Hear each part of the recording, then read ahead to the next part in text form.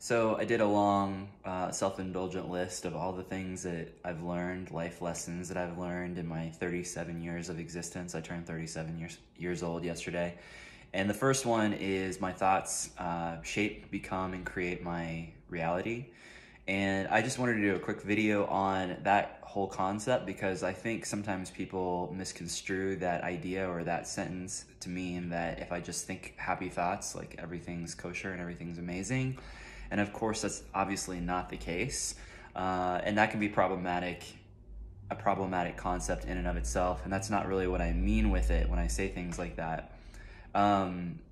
It doesn't even really start with thoughts. It starts with awareness and becoming aware of what we're thinking on a regular, consistent, sometimes daily, sometimes hourly basis. Awareness, self-awareness is massive. It can solve a lot of problems. And that's the thing. A lot of times, especially busy adults in this country, we tend to do things automatically. We tend to be in autopilot mode a lot of the time, and we're just not totally consciously aware of all the things that are happening to us and within us.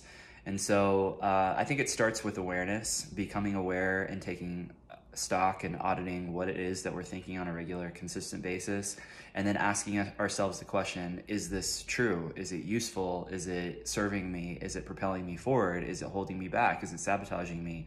Is it keeping me in the dark? Is it a lie? Or is it just completely fabricated and blown out of proportion or exaggerated? These are the questions that really lend to being more self-aware. And this is where we can really change our lives for the better, because once we become aware of something, then we have the opportunity to become intentional in changing it if we want to. Now, if we discover something about ourselves that we like, we don't necessarily have to change it, or we don't necessarily have to constantly improve the things that are within us or what's going on. But it's important to take stock and audit our thoughts, because we may be thinking things that simply aren't true or are sabotaging us, aren't really helping us or moving us forward, moving the needle forward. And they might be thoughts that we originated back when we were kids. Maybe somebody made fun of us or something, and we've been holding on to that for years or even decades, never taking the time to question if it's even true or if it's useful or if it's even, everything. A lot of times when it comes to stuff like that, it's all subjective. So if somebody makes fun of me when I'm 10, it shouldn't have anything to do with my life when I'm 30 or 37 for that matter. And I think that's what happens to a lot of people. We tend to just sort of identify with our thoughts. We identify with the things that have happened to us, and we don't have to. We can start identifying with other things. We can start shaping and molding our identity as we see fit, and that is true of our thoughts as well. So it starts with self-awareness, but then we have the ability to be intentional with our lives, to be as intentional and as self-aware as possible, to change our thoughts for the better.